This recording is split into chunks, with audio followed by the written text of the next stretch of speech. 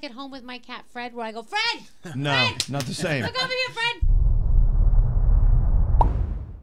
It is the 15-Minute Morning Show podcast. We got a room full today. We've got guests. We have Vianney, who is in from Tanzania, right off safari.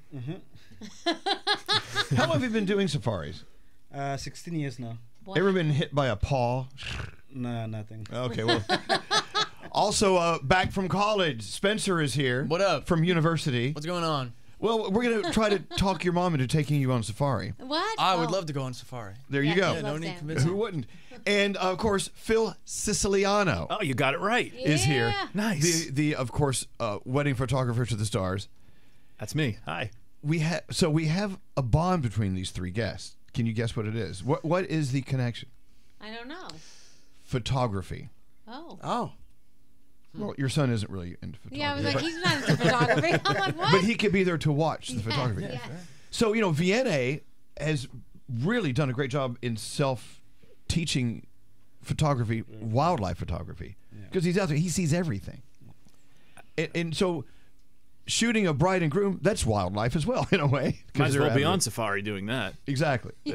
So, I mean, we need to take you on safari to get some shots of crazy animals. Oh, that'd be amazing. I mean, you'd be good at that. Oh, yeah. I'd love it. I just don't want to get mauled because I'd want to Well, get so you're not going to close. get mauled. The thing about wedding photography, the best wedding photography, is not the pictures that are posed. It's catching the candid photos when they're not paying attention. But with animals, it's nothing but candid. They're not looking at you. They're looking at what they're doing, right? Like eating another animal or whatever. Yeah, so with the animal is you just have that one moment and you need to capture it. So, you have to first understand their behavior and then, you're like staring at them all the time through that lens to wait for that particular moment that you want, and you have it for like 2 to 3 seconds. And the good thing is, or the bad thing is, you don't have any lights or anything like, or any way of telling that animal you can pause like here or there or do that. So you have really to be aware of what you want to do and the surrounding and your camera as well. You have to know your camera very well. And then wait for the moment and then take the moment. It's not like at home with my cat Fred, where I go, Fred! No, not the same. Look over here, Fred! No, not the same. But look at the parallels, because when you're shooting a wedding, you've done so many, you kind of anticipate what they're going to do next and how they're going to act. So you know when to get the shot. So the way he just described photographing animals, it's the same concept for people. It is. He could be an amazing wedding photographer just based on what he just said. Right? How's that? Because he said it's like you have to focus on a wild animal and you only have a split second to capture their moment. And it's exactly like that on a wedding day, because these brides, these grooms, you can't explain what their next move's going to be, because alcohol's involved and there's all these different nerves. I mean, you name it. There's so many different things that are going on that I've actually started doing what's called zone focusing. It's a technique that's used in street photography. So it's almost like you don't even know when to take the picture. You just click and you move, because there's just so much spontaneity that happens on a wedding day that I want to catch it instantly, rather than saying, okay, go stand over there and let me get you looking at me this way. I just want that real moment, so when you look at it, you see what happened at that instant. Well, see, at a wedding, I mean, the best photographers, in my opinion, are the ones that are invisible. You don't know they're there. But you're in the background just capturing things. It's the same exact thing on the Serengeti. They're not going to pose. They're not going to take direction at all. Yeah, for example, like Alex, he's got a small camera that he comes on safari with. And, sometimes he takes pictures and, he does not really know what he took. When he get back home, he's going through them and it's like, wow, I didn't know I got that moment.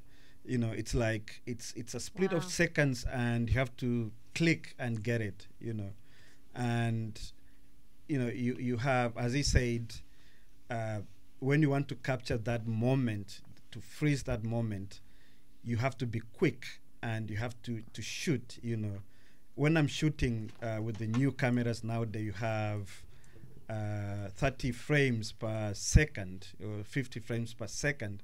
So that is 50 pictures that you clicked per second, and After that, when you go through them, it's when now you pick the best that you like to post outside. Gandhi is joining us. Hello. We're talking about the parallels between wedding photography and wildlife photography. Oh, what are they? Start all over. And also, of course, Spenny is back from university. Yeah. So we're trying to make these three guests make sense together. What about if we started talking about college Snapchat photography? Oh, geez. Yeah, I mean, there's a bit of that. I mean, it's not as professional, but hey, I guess so, man. I have been doing a couple of recordings or media for my school, right? Through on some of it's on my Instagram, but for the school and for the team like that I play for, I've been doing a bunch of like interviews and stuff like that. So I don't know. I guess he did a just recording did a there. brand new day in the life where they interview him for his entire day and what's going on. He didn't shoot it, but somebody shot it of him. So cameras involved, I guess. I don't know. So you're the model that they shoot. Yeah. So what if we did a camp? We need to do a camp for like 50 people. That's too big. How much would that cost us? It would just be a lot. Give us a quote. Be a lot. So all of us, our families, and our photographer and his family. Yeah. And we all go to the Serengeti and do our show on the. That'd be amazing. I'm down. Who's Amazing. paying? We got to get a sponsor for this. Yeah. We do. I think we all have to start our OnlyFans pages. This is how we afford to go over there. If we start squishing things with our feet, we're going to make lots of money. Done. There you go. Yep. Maybe we get a camera company to sponsor it. There you go. Oh, that's good. We'll get working on that. Come on, Phil. But I think of what you said earlier, Gandhi, how great it would be to take your entire family, your mom and your dad and your sister and everyone on safari. And, of course, Danielle, you and Sheldon. Yeah. Spencer and Preston. Spenny and Preston. Yeah. It is a family thing.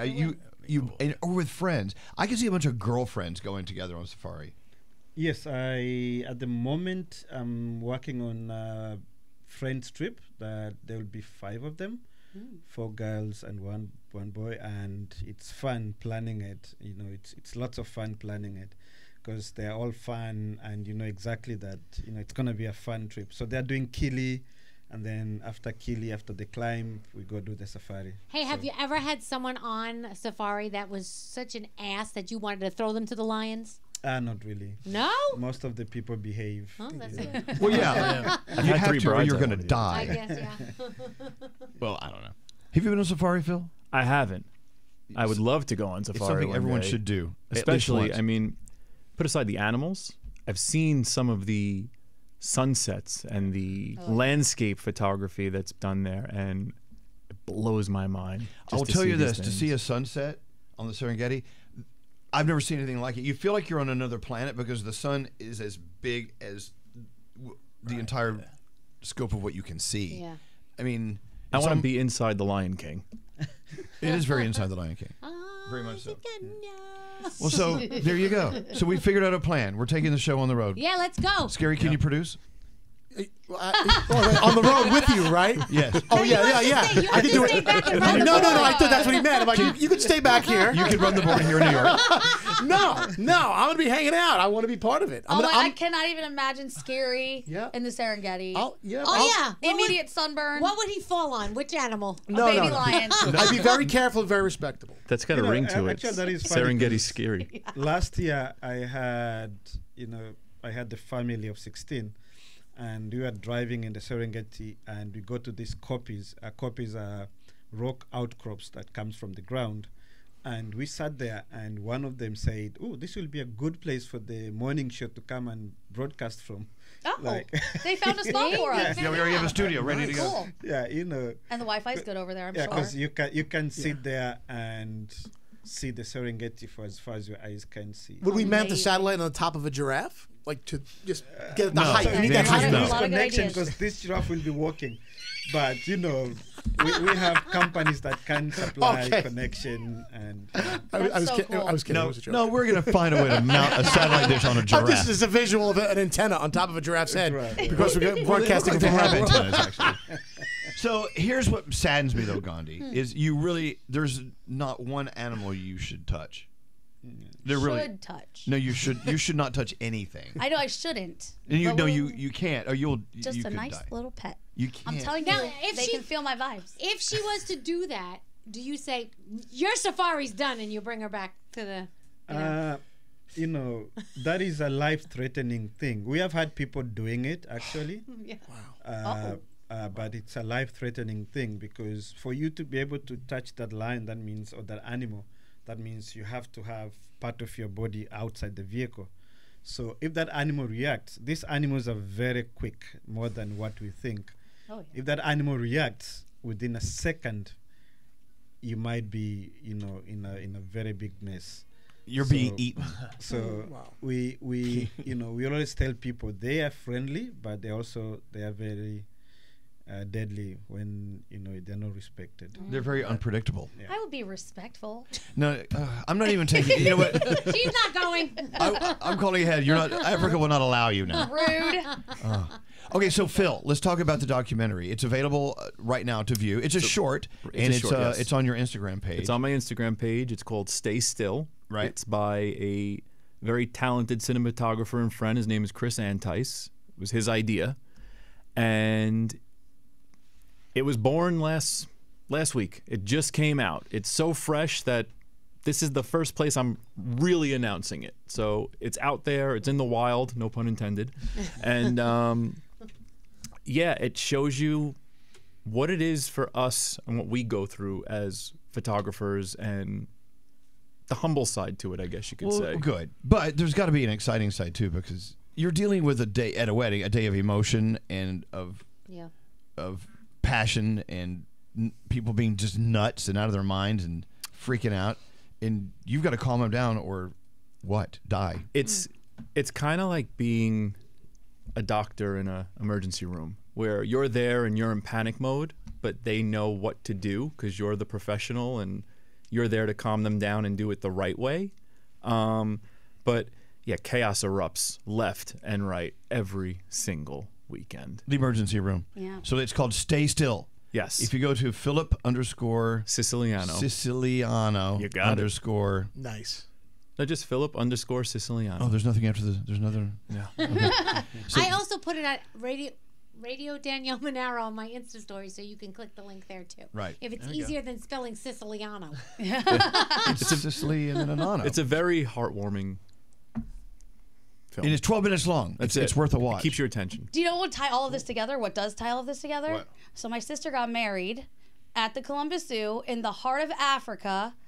So wedding photographer in the heart of Africa. And guess what? We could touch the animals. It was great. It was great. I fed a giraffe. I touched a wall. If you only just visit petting zoos, we're good. Zoo, not safari. And if you want to get in touch with VNA, I'm telling you right now, get in touch with VNA. If you DM him on Instagram, there is a way. You will find a way to get to the Serengeti and go on safari. Yeah. And if you want to link over, simply go to Elvis Duran Show on Instagram, and we have it all up there for you. Yeah.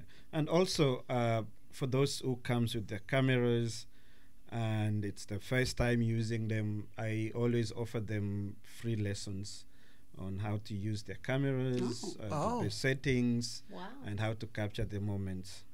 So you don't come on safari just with my cell phone. I gotta get. You can come with your cell phone. They work just fine. Really? Yeah, absolutely. Oh. You can come. There are people who wants to capture the moments in a bigger scope, so they bring their zooming lenses and everything. So, and most of them or some of them, it's the first time they bought it or they rented it. Oh yeah. So when they come out there, everything is new. So I always give them hints on how to use them. Just remember, it's not about the camera you use; it's about how you use it. That's what I was told. Amen. Oh my gosh. Life's lessons applied. We'll leave it right there. All right. Well, thank you guys for joining our very awkward, Sorry, very awkward podcast. But VNA and Spencer and Phil, thank you guys for being here today. Thank you. Thank you. Enjoy your day. Thank you.